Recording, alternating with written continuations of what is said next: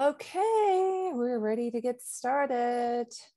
Hello, hello. Oh, I love seeing the early birds. I'm an early bird. Say hello in the chat. Good to see you again, Robert. And any ahas or breakthrough moments so far in the training, let me know in the chat. Any kind of things that are ticking over where you're like, that's interesting. Oh, Patricia from Blackburn. Can't beat a Blackburn lass. Any takeaways that you just feel really like, wow, I wish I'd known that 20 years ago. We're going to do some great stuff today. We're going to talk about going from a fixed to a growth mindset. And I am going to introduce you to someone who's going to speak today, Jen, who has an amazing story that you need to hear. So lots of people who've been here every day so far. Well done. I know not everybody can get here every day, and some people watch the recording. So if you're watching the recording, hello to you. Make sure you've got your workbook with you or pen and paper, because there will be stuff that you are going to want to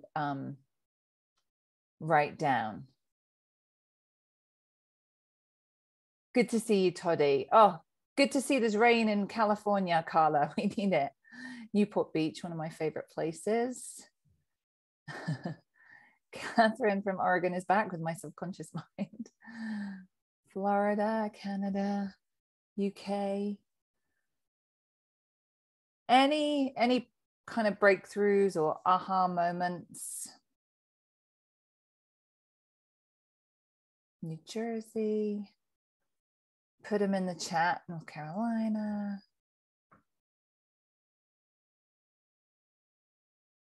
How has this been so far? Hopefully this has been worth your time. I know when I first did this kind of training, I was like, wish they'd taught me in school about limiting beliefs. Limiting beliefs is tomorrow. Do not miss it. Do not miss that, because that's the stuff that blew my mind. Once I learned and I got it, I was like, oh, everything began to make sense. My life began to make sense. My outcomes began to make sense. Okay, good. Okay, good. I'm glad. I'm pleased. I just, sometimes you do wonder, like, am I making sense? Like, does everybody know what I'm talking about when I explain things? Okay, let me just get my notes, because I can't do this from the top of my head. I'll do some of it. A lot of it I know, but I do need a script because it does help me. Okay, so let me just have a look. Keep saying hello in the chat. I just want to see if Jen is here yet. Jen, are you here yet? Yes, there she is. Okay, we're going to see Jen later. Okay, Caroline's put the link for the workbook. Thank you, Caroline.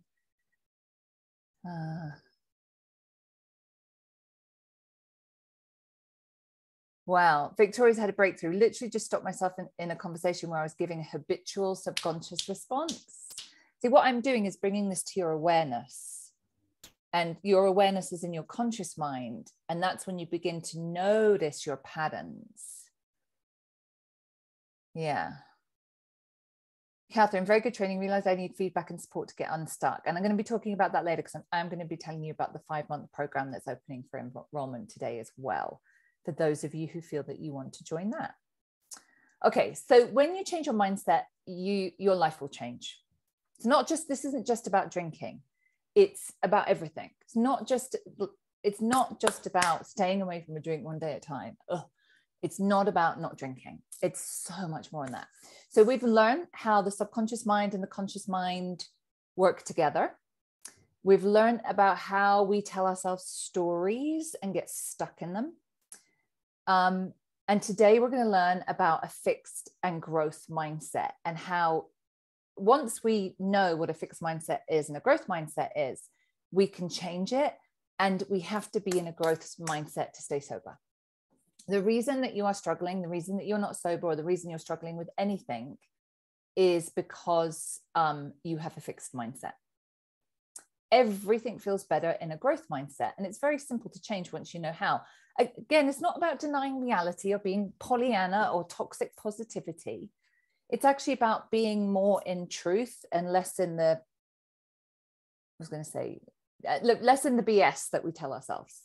I don't want to swear. Try not to swear. Okay. So fixed and growth mindset. And I want to talk specifically about why you are stuck and how to change that.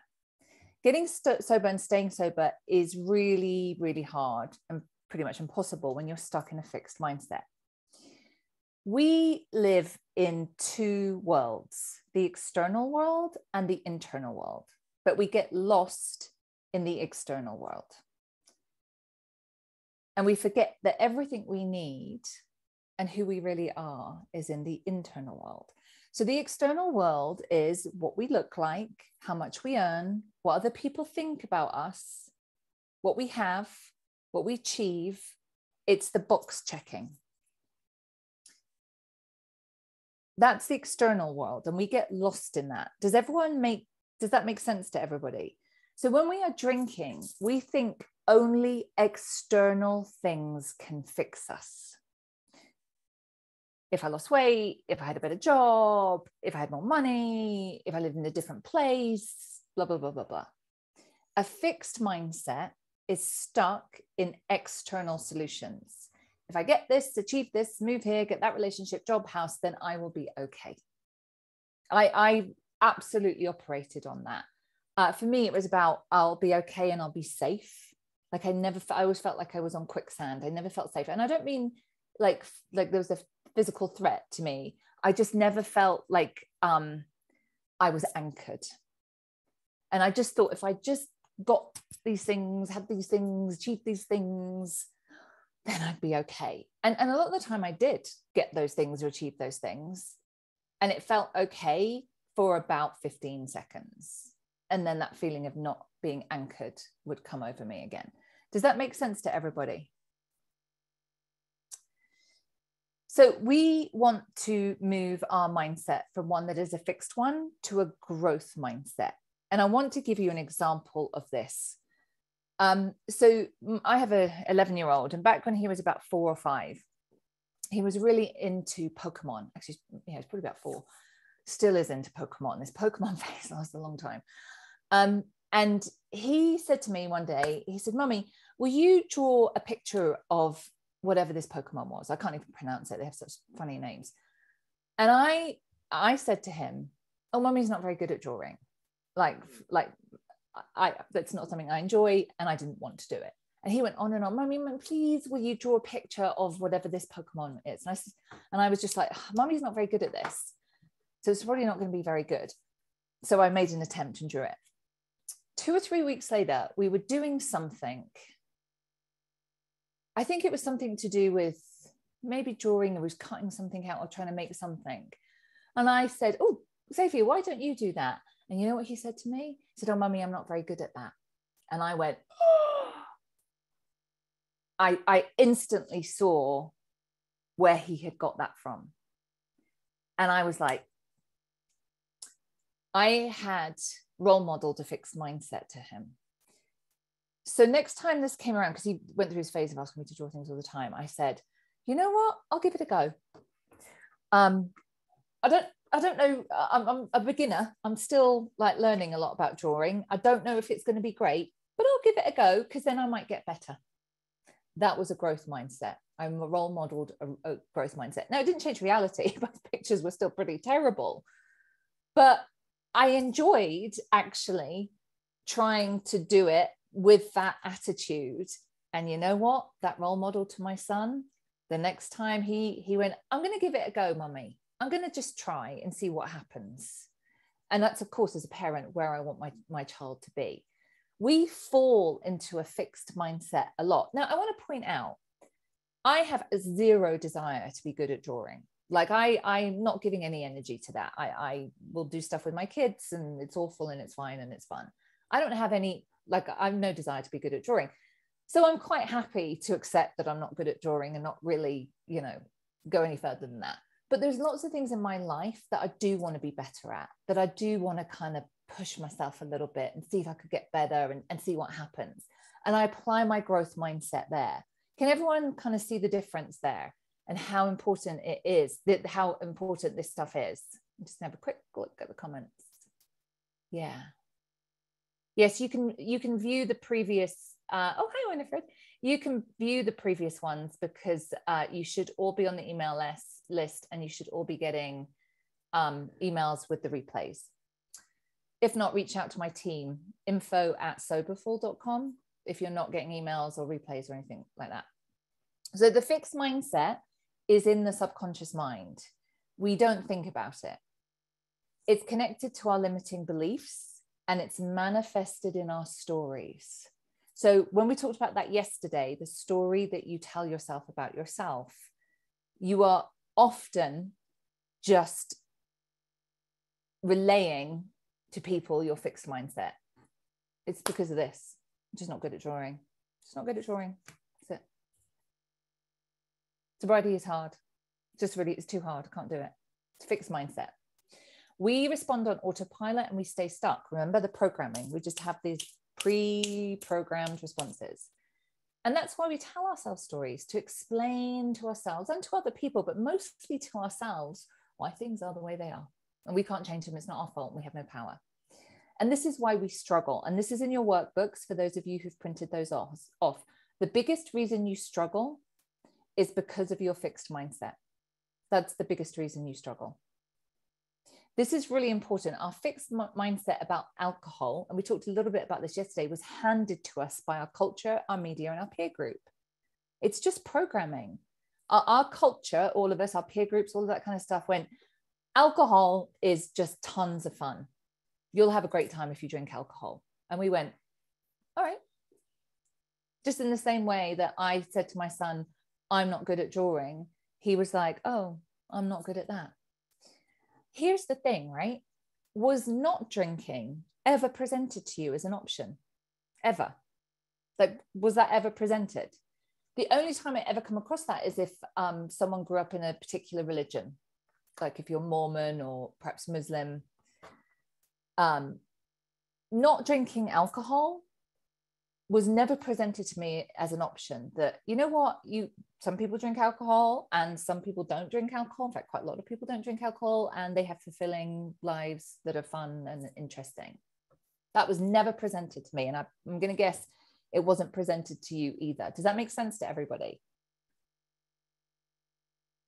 So I was given a fixed mindset story about alcohol by the external world. The external world sold me a story. I never questioned it. I went, okay, I am committed to that. I want to have fun. I'm a teenager. I want to have fun. I want to have excitement. I definitely want to belong and connect with people. So I'm all in on that one. That sounds good to me. And nobody ever told me about the cost. That was never told to me. What was presented in our culture is small minority of people have a really, really, really bad problem and they're really, really, really bad alcoholics and they have to stop drinking, poor them, but everyone else is fine. That's what I was told. Were you told the same thing? So all those stories kept me stuck in a fixed mindset and never questioned they were true. So all of that is programming. It went into our subconscious mind. It's a fixed mindset that we tell a story about. You know, look around at all the people that you know and how they talk about drinking. Like, look at those stories, because we tell the same stories. We've done the same thing. I mean, I'm ashamed to admit, I know I can look back in my early 20s and there was a couple of people I worked with who didn't drink for whatever reasons.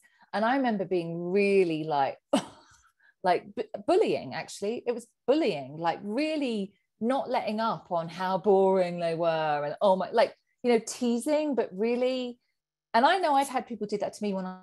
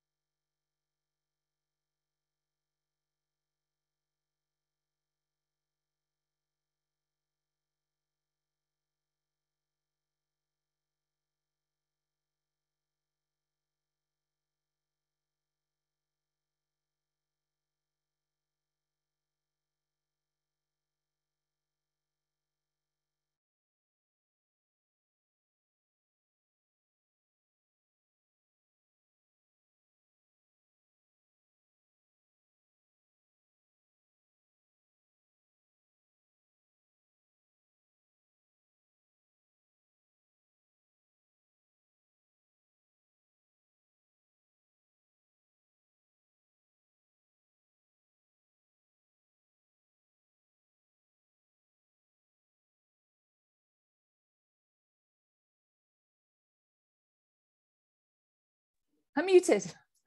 Sorry, guys. The power just went funny. Am I back? Am I back? Okay, you can see. Yes, yes, yes. Praise the goddess. Whew. Okay. I have no idea. Sometimes that happens here. We live in the mountains. Okay, we're back. Okay, good. Now, where was I? Okay, so we thank God the thing stayed. I'm glad that I didn't have to log back in again and all of that. It's on my phone. Hold on.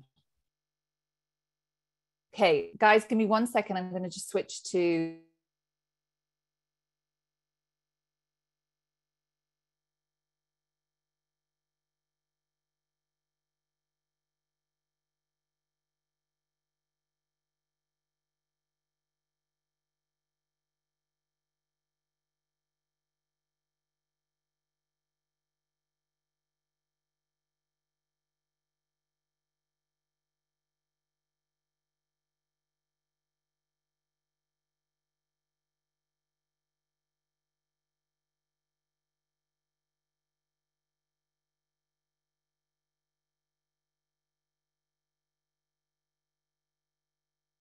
okay. Now I think I'm definitely back. Okay, that was wasn't kind of my fault. My computer. Okay. All right, let's go. Okay, so how do we start? We start by questioning our belief system about alcohol, drinking, and sobriety. What is true and what isn't? What is the evidence that your drinking is fun? You know, I'm really enjoying you guys' comments in the Facebook group to the homework questions and what it's revealing. Everyone can still see me, right?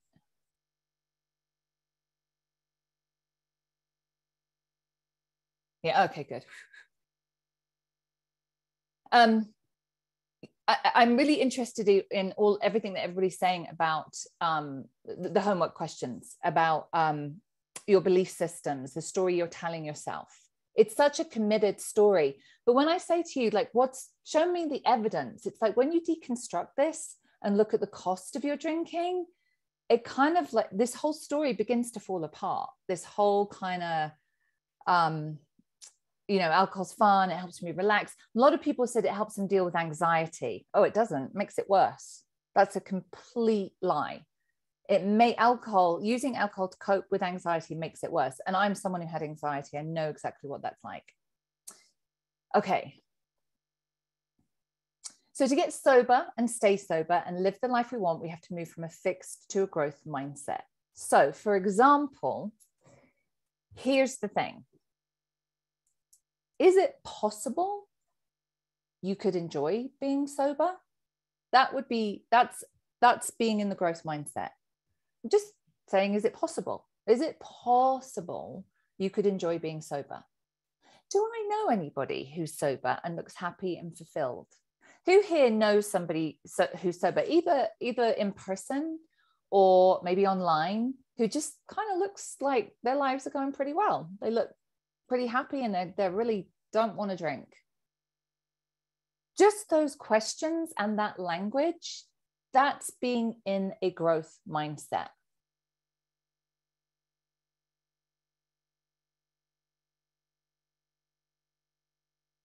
Yeah. And yeah. And how do people's lives look? The sober people that you know. So this is in your workbook. When you have a growth mindset, you believe you can change. So write it down. When you have a growth mindset, you believe you can change. You just believe that maybe, possibly, it could be different. That's all you need to get started, by the way, guys.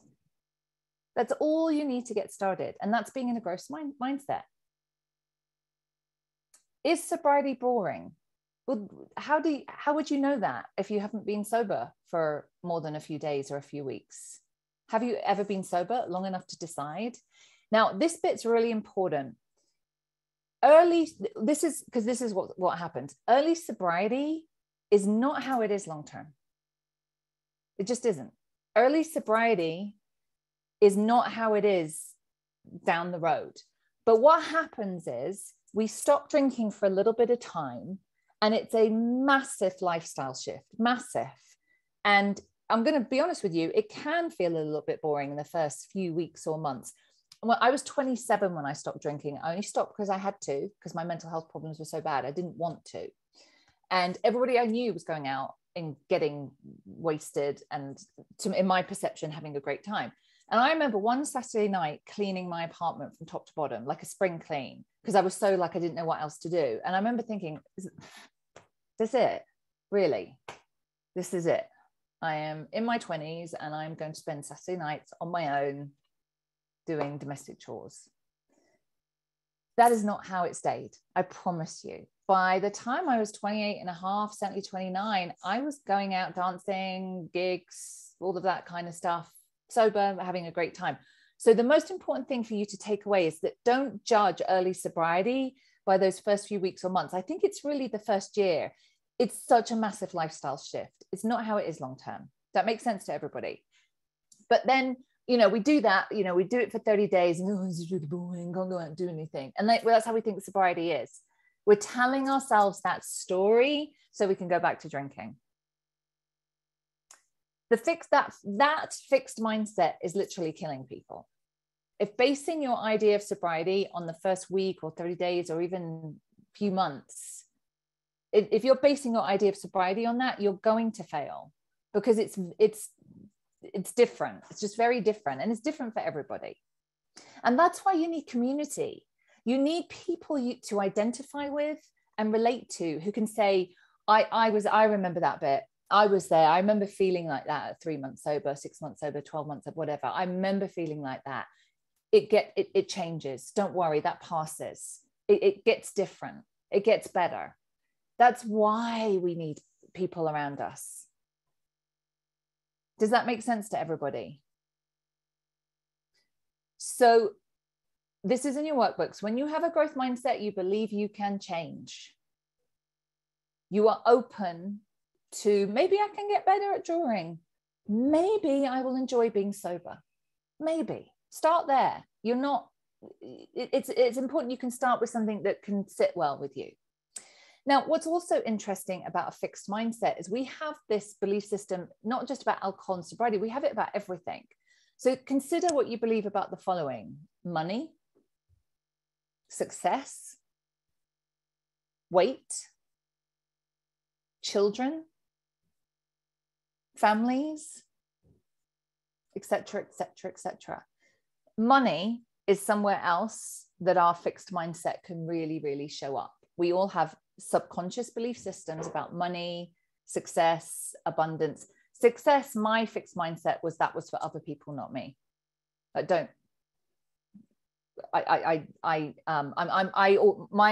limiting belief was I always mess up. So therefore, if you mess up, you're not going to be successful. So success was for other people, not for me. Money. So for example, I'll give you an example of this, my mom again. When I used to live in Long Island, New York, it's like lots of villages and towns with lots of massive mansions in between. And we would drive around to different places and she would see these massive mansions, of which we don't have really so much in the UK because we don't have the roof. And she'd be like, ooh, ooh. And she would go into her fixed mindset story about rich people. She knew a rich person once and they were horrible and they were really unhappy. So basically, people with lots of money, they're usually miserable and really unhappy. And that was just the story. And every time that was triggered by something, seeing the big mansions, she'd tell that story. I've heard that story my whole life. It's not true. Again, you can see this in other people and we do the same thing. Just have a quick look at the comments. Jen, are you ready? We're going to have you on in just a second. Gratitude helps with a growth mindset, yes, but gratitude is a great tool, but sometimes it can turn into toxic positivity I should be grateful. I just need to be grateful about all of the things that I have. And so, yes, but carefully. There's a lot more to it than that. Yeah. Okay. Yeah. Robert, that's very true of lots of people. I think in high school, if one didn't drink, one didn't get invited to anything. That's a powerful incentive to learn to like drinking. Yeah, that's the belonging. Aging, absolutely. Beliefs about aging, beliefs about men, about women, we have them about everything. So let's talk about how to move from a fixed mindset to a growth mindset. So this is in the workbooks. To obtain a sober mindset, I must commit to change, be consistent, and find a sober community.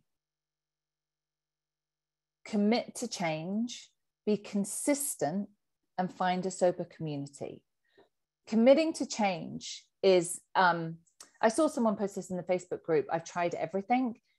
Usually when someone says I've tried everything to stop drinking or change my life or whatever it is, normally what they haven't tried is consistency.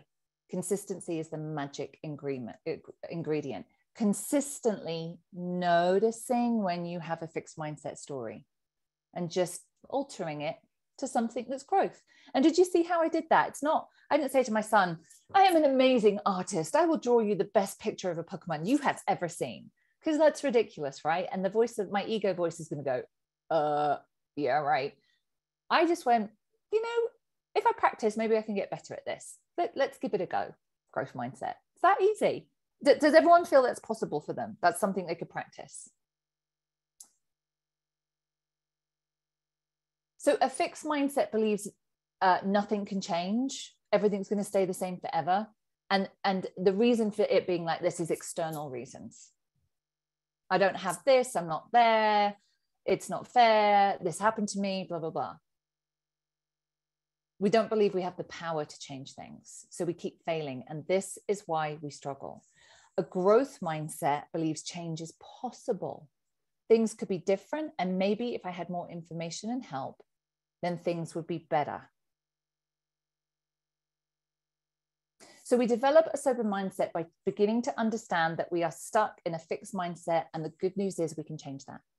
Not only can we change it around sobriety, we can change it about all different areas.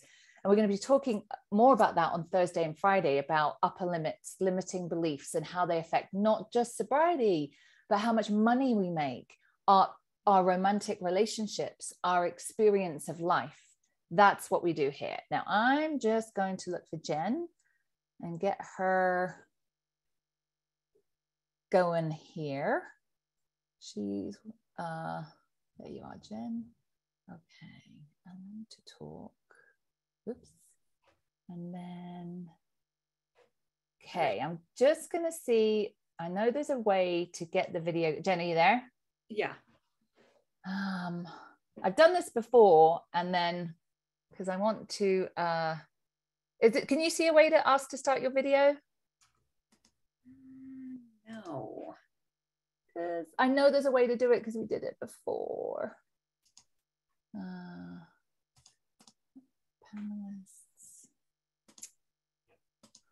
I think it's my side. Give us 1 second, guys, while we figure out the tag. And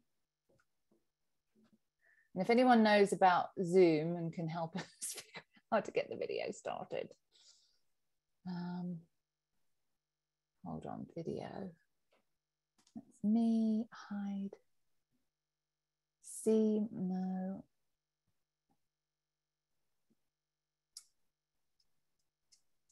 I know there's a way to make her a co-host. Oh, that's it, that's it, that's it.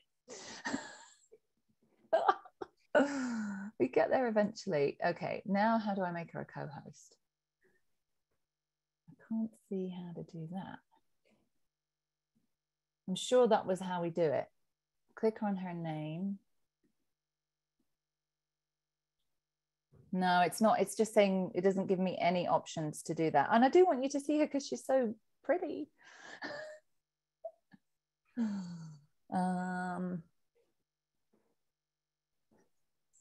Hold on, Jen. I don't want to disable talking because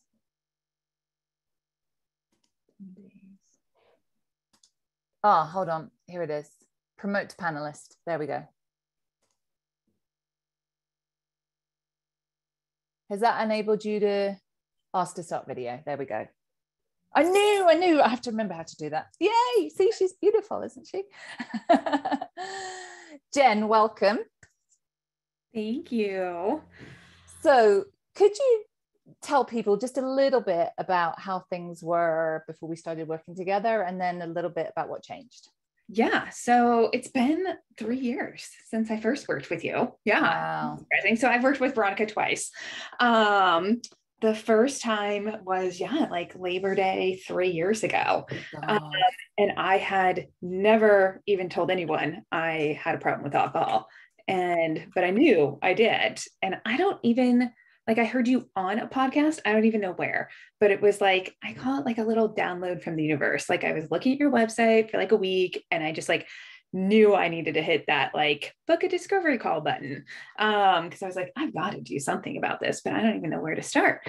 And so, my life is so different, as you know, from where it was then to where it is today. And, doing all of this work with you has been the reason why. And also being part of sober communities and just really changing my life. Like, I think when we first met, you told me like I was a master presenter. Like, I was so good at presenting to the world, like that I was fine. And I had seen numerous therapists over the years and always been told, oh, you seem fine. You seem like you're coping well, And I just was so good at, presenting. That was your story, wasn't it? Yeah, exactly. And it all comes back like to childhood, and always presenting from a young age, like I was fine and had it together and everything. So it was, But how did you feel inside?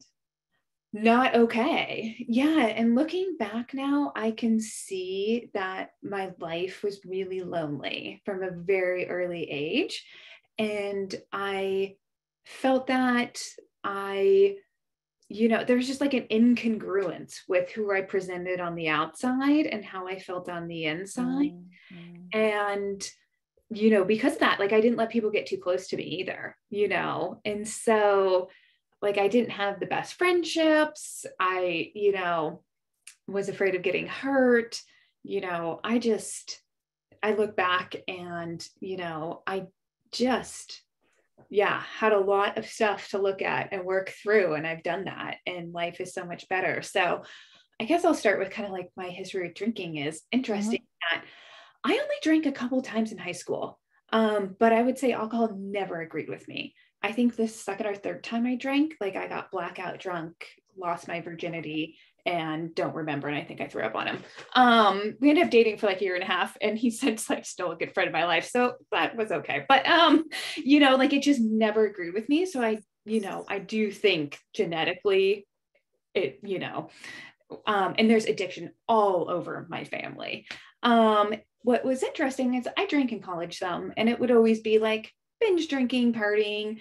I wouldn't say it was like abnormal for college. It'd be a couple times a month, and so again, looking back, not great, but not super problematic. Like I got good grades and stuff. And, but yeah, it was really after college that the drinking started to pick up, and that like behavior of, it was modeled to me through some different like relationships and stuff of like having wine after work to relax and unwind. And, I didn't have any like parental figures to help like mentor me through that, well, ever in life.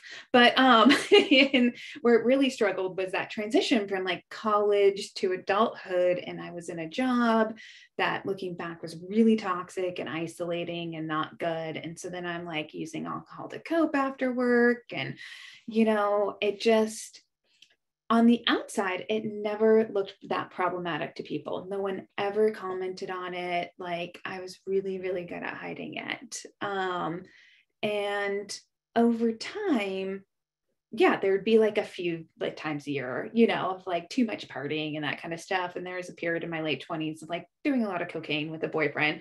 And then that just kind of went away on its own. So I figured the drinking thing would just kind of like go away on its own. But I definitely wasn't outgrowing it.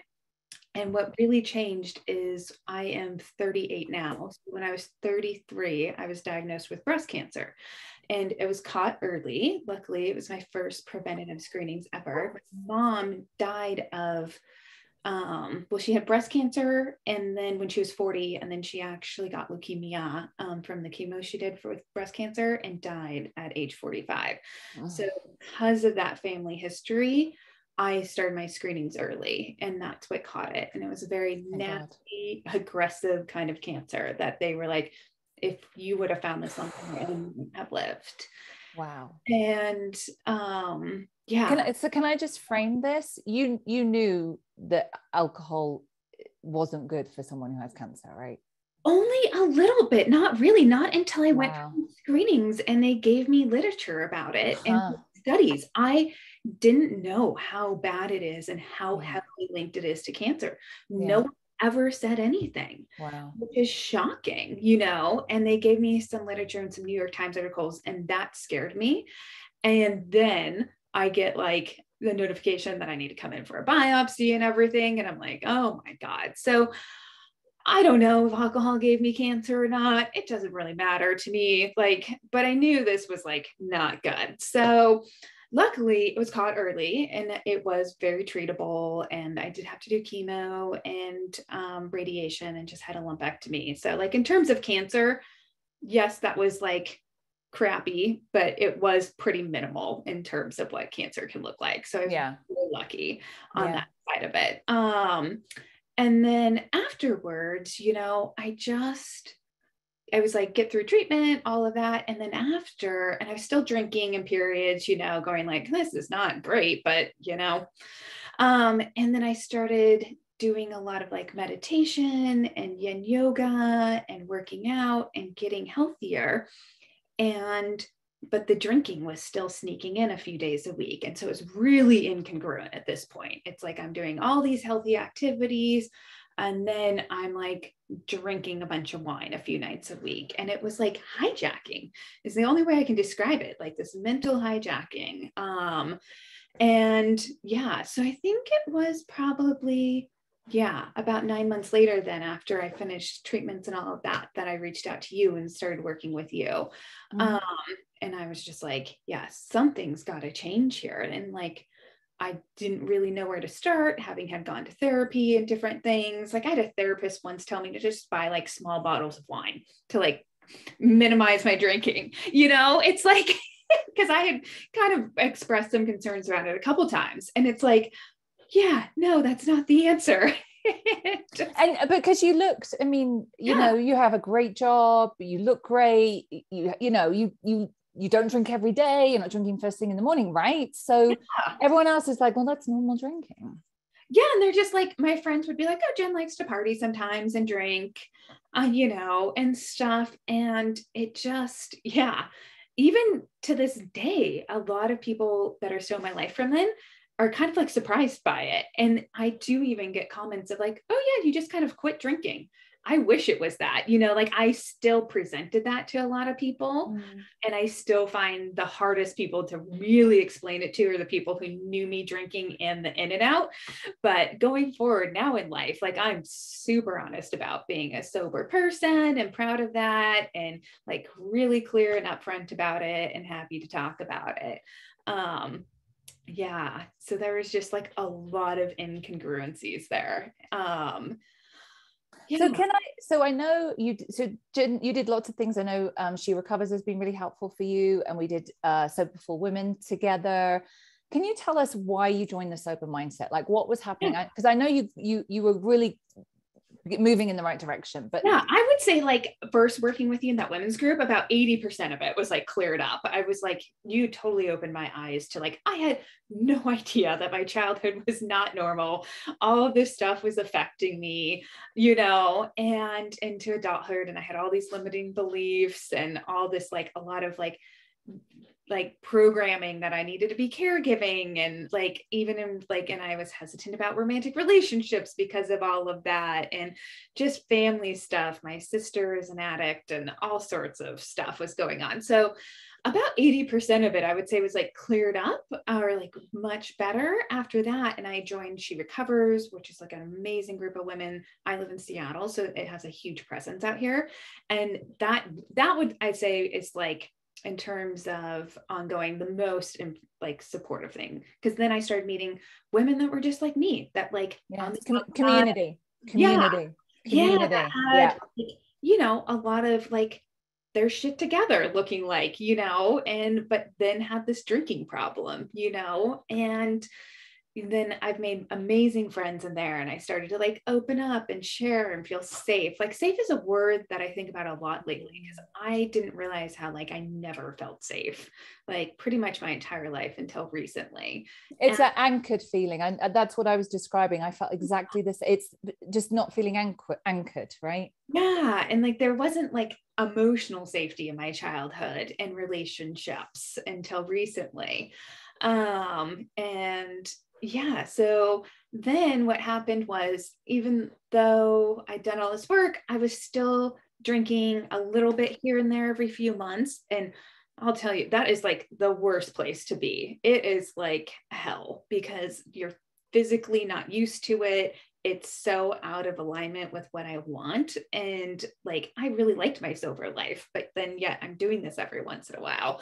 And that was like really painful. And then I started dating somebody who also had a drinking problem. I have a history of that too, common, you know, and you know, I was much more on a sober path than him, but every like month and a half, I would start drinking with him for a day or two. And then there was a big blow up, and that ended. And I was listening to your podcast one day and heard you were enrolling in this 6-month sober mindset program. And I was like, well, I think that's for me. I need to do more work. And so it was really the romantic relationship stuff that was really, you know, coming up, that I really needed to continue to work on with you. And that has been life-changing. Like I am now dating, and I was so hesitant to even do any dating and found it super scary and stuff. And now I don't at all. Like I've met some great people, but they aren't in the position for relationships. And I'm just able to like accept that and choose if I want to have friendships with them or not. And then I can easily filter out all the nonsense. And not accepting crumbs from the table. No, absolutely not. And, you know, I get so many compliments about, you know, just my presence and how, you know, like people are really drawn to me now in a positive way, of just like, I'm really clear and calm and kind to people. And that shows up even in dating. And, you know, I'm just very clear on what I'm looking for and what I want, because I have that feeling in my friendships. So like I have these wonderful, trusting, great friendships. And so I know what I'm looking for. And I think you described it perfectly. Like it's all about getting the rest of your life together and having the life you want. And a relationship is the cherry on top. And that's how I feel. Like my life is really good. Like there are things I'm still working on, like money, as you brought up, is one. There's always, all of us are always working on stuff. Nobody ever gets to, but the thing is, we can now, right? Yeah, absolutely. So, and it's like, I look back and I'm just like, oh my God, I was living in like drinking chaos and like so painful. And it's like, my life is so peaceful and calm. And I have this like inner peace and happiness now that I've never felt or had before. And it's so nice and refreshing. And yeah, like life is pretty easy now, but it was, like you said, in the beginning, making that adjustment. I call it like describing to people like having to rewire your brain. And I'm like, yeah, it is, you know, it's challenging at first, and with how much you have like subconsciously programmed alcohol into your brain, you know, But now I don't have thoughts about drinking. Every once in a while, a little thing will pop up and I'll just be like, oh, that's curious and interesting, like not doing that. But yeah, things are just so much more manageable now. Thank you, Jen.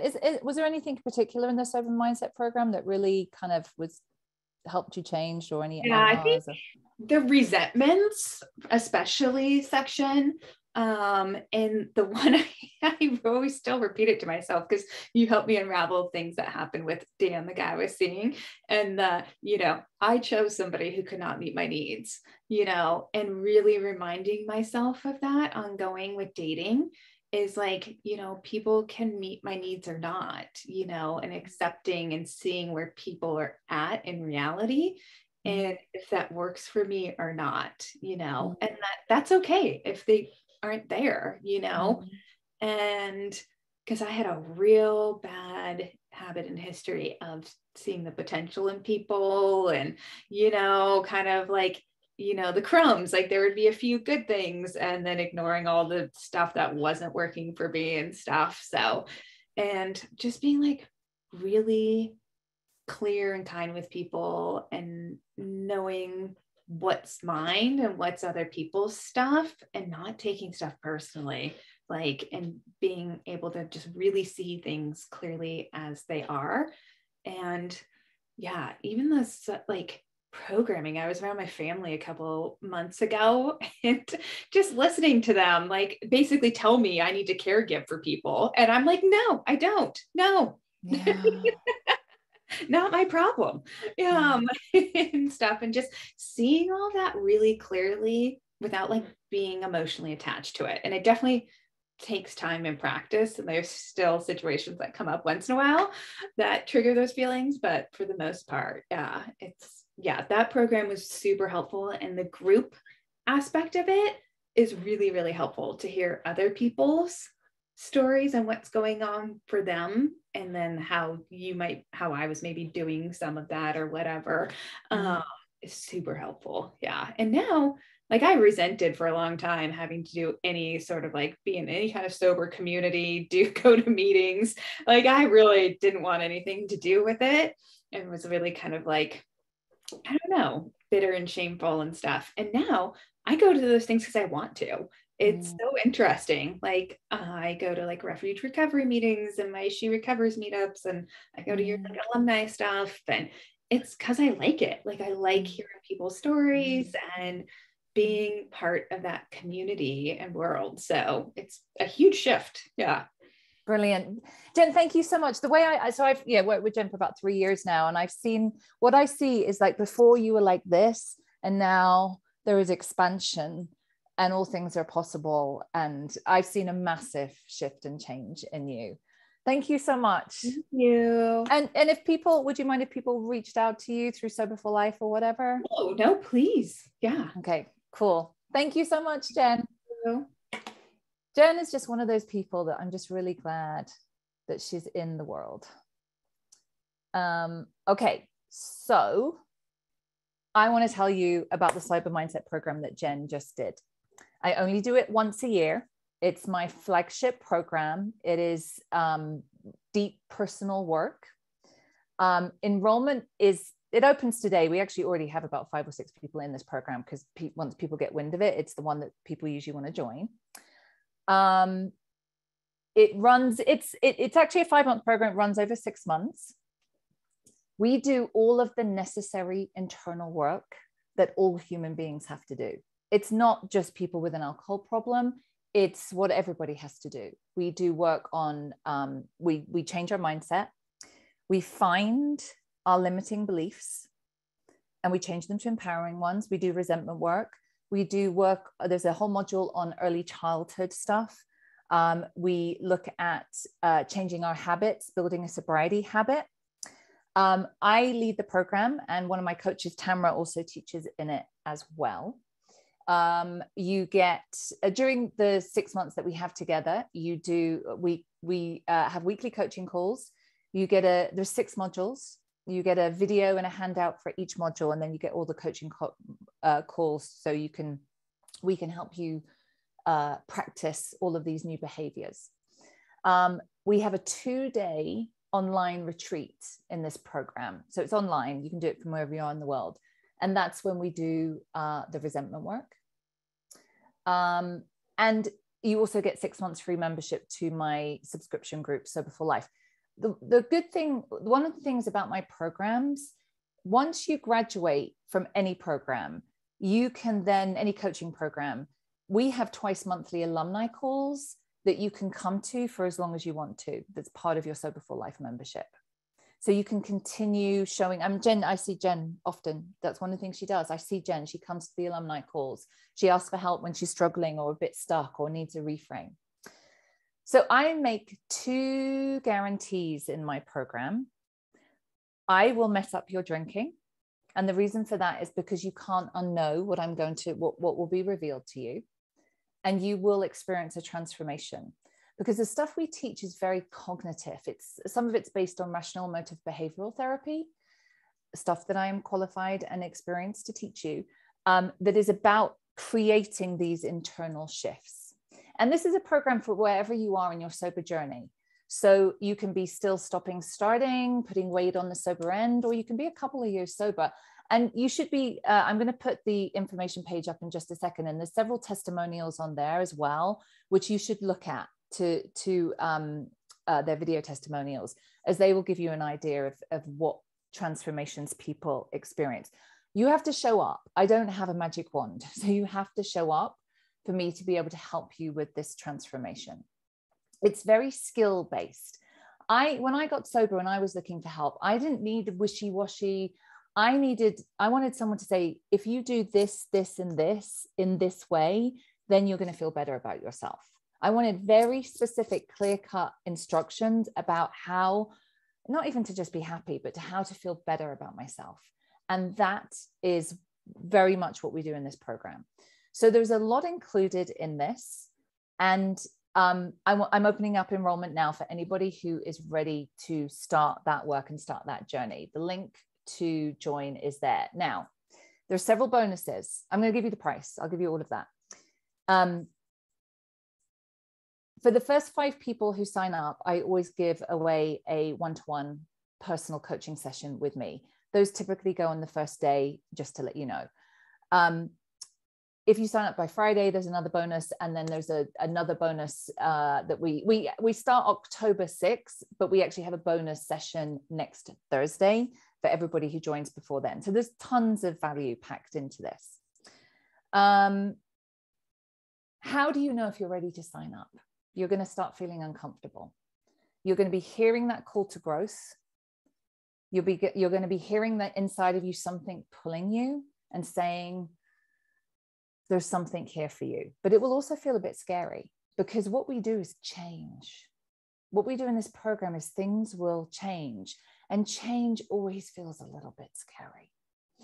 So the cost of the program, if you pay in full, is $4,997. It's just under $5,000. Or you can break it up into 6 payments of $879. There are also bonuses for paying in full as well. So I price my programs because that's what their value is, and you need to be activated to fully commit to yourself. Money is one of the ways that we sabotage ourselves. We will spend, and one of the testimonials on that page that I just put up there, she talks about this.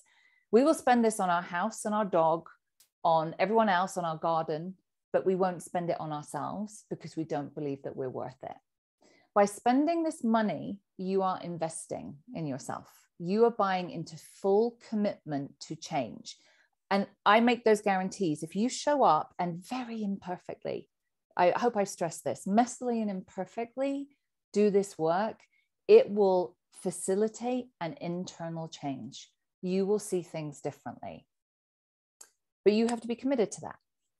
And this investment is how you activate that commitment and make yourself a priority, because this is going to serve you for the rest of your life. Everything we teach in this program is what I do. This is what I do. This is how I have 22 years of sobriety. This is why I feel the way that I do. So this is not about whether one of the limiting stories that we tell ourselves is that we can't afford it. And I want to say that there's no such thing. Now, please listen to me. Everyone has to meet their financial obligations. And I would never, ever suggest that you don't meet your financial obligations to pay for this program. I'm not saying that. What I'm saying is the question is not whether we can afford something. The question is, what is our priority? Right now, what is my priority? My priorities are here, and that's where my money goes. Or my priorities are here, and that's where my money goes. And if we all look at our bank statements, we'll see where our priorities are. And a lot of the time it's outside fixes. So this is my invitation to you to make yourself a priority. The worst form of self-betrayal is that we don't prioritize ourselves. And you heard all of that from Jen, not doing that, and then finally not accepting crumbs from the table. So there's the link. Look at the information page. There's everything you should be on there. It breaks down what's in the program, all of the dates and times of the calls, everything that's involved, all of the different bonuses, all of that kind of stuff. Anybody who signs up, and it's usually in the first 24 hours, those people will get a one-to-one call with me, and I will help you with your mindset, whatever and I just saw someone did. There we go. So there's 4 left. I will help you with whatever you need to help. Otherwise, I'm going to give you the homework question, because we are going to be back tomorrow. Lots of great free stuff still in this program. So please make sure you show up tomorrow, because tomorrow I think it's almost my favorite day. And because we're going to be learning about limiting beliefs, and that stuff is gold. So the homework question, and there will be, and I'll post this in the chat as well. Homework. What does sobriety mean to you? What are your beliefs about sobriety? Tomorrow, we're going to learn about how to reprogram our thinking by changing our limiting beliefs. And I will see you then. Well done for everybody who's already clicking and getting into the program. All right, everybody, take care. Thanks for putting up with the technical glitches. See you then.